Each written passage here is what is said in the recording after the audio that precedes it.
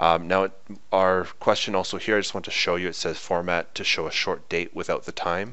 So we've got this long date stamp. How do we show just the short date? Well, what we can do is we can also wrap this max function. So it is already a result on its own. It's just like having the value itself there, like 2017-01-03 space 08 dot dot dot dot, right? So, but that's not what we want to do. We want to use the function in its place. So we're just going to put another another function around it, and that function is called format. The first argument it takes is whatever you're trying to change the format of. Then we put a comma after that, so after our first function, and we put something in quotes here that tells it how to format the date.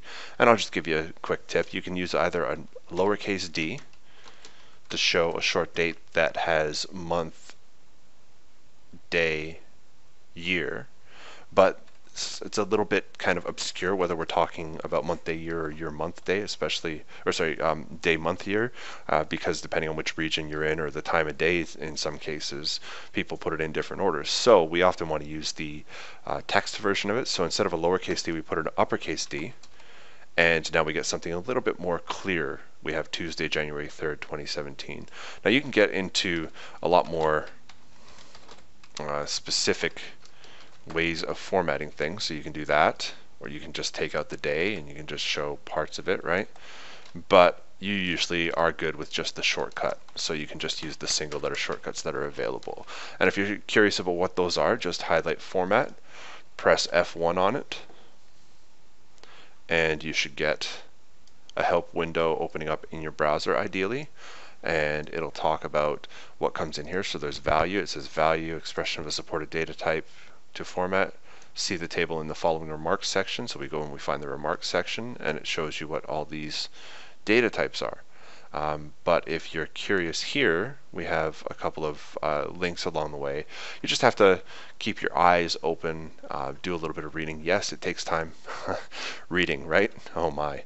Okay, so we've got a couple of other things here. You can just show it a little bit more about what you're going to do. It's all up to you how you want to use things. All right. But usually you just want these shortcodes. So there's D.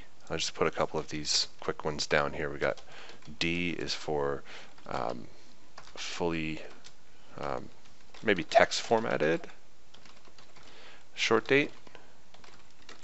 Doesn't include hours, etc. Right? Now, I believe if we wanted to, we can go HH:MM and do that and throw in. No, we can't. Okay. We would have to put in the full formatting code. So the short codes, you only use one on their own. That's it.